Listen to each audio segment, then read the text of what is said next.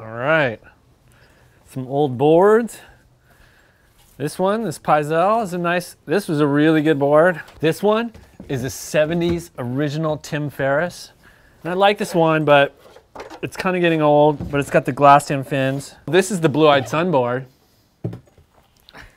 This is another great board that I was not supposed to ride, that this was just supposed to be used for promotional purposes. And when I got it, I was like, fuck that, I'm fucking riding this thing.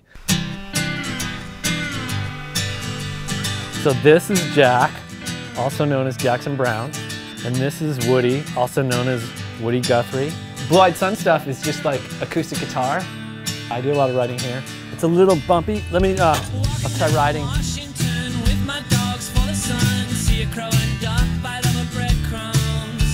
Oh, what a day. Every day, I walk along here with the dogs. I walk them around the perimeter, and then we walk up to the beach and we check the surf.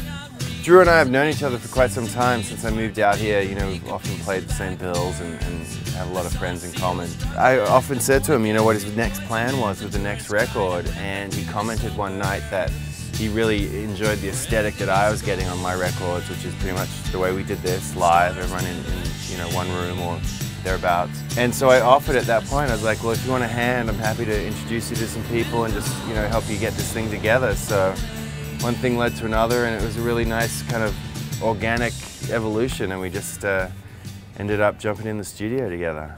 I gave him like maybe 15 songs or 20 songs, maybe even more, maybe 25 songs, thinking that he was gonna come back to me with the best 15 or 12. We'd go record them and then we'd sort out an album out of the 15 or 12, right? And then he came back and he said, I only want to do an EP. We discussed doing an album, and I just know how long that takes, and I wanted him to just get back out there with some new material and just get the motion going again. You know, I chose these 5 songs specifically because I heard something unique with each one of them. This whole piece of work was a collaborative process that I couldn't have done without him at all. And while we were doing that, I went over to Sean Sullivan's house. Do you know Sean? I first started playing with Drew. We went over to Japan for the Summer Sonic Festival just as a two-piece. That was on his first record, West of Lincoln. So for this last record, his 5-song EP, I played some guitar, some keyboards, a little bit of cello. I think my favorite track, the end of Fighting a War. I love the guitars, like all the different guitars, but I love what Sean did. He did an amazing job. It makes the song swell, and it gives it so much character. All Went Black is kind of a favorite, and that's why I think it's kind of the first track on the EP.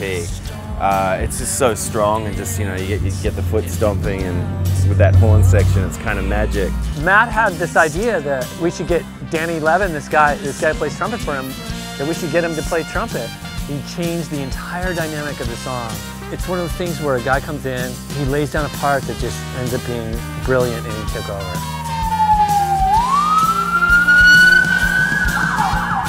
Life in the big city. Here's how the Blue-Eyed Son show ends. My guitar, my amp, it's locked in. I guess I'll be playing here tomorrow night. And that's always been the idea. Let's get the EP out, get him back out there touring and promoting some new product, new music, and then we'll revisit and see what he wants to do next. And I'd be happy to work with him again. He's a great friend and great artist. I'm really proud of what we got to do together on this one. I'm already like thinking about doing a full album after this EP and kind of getting my momentum going again.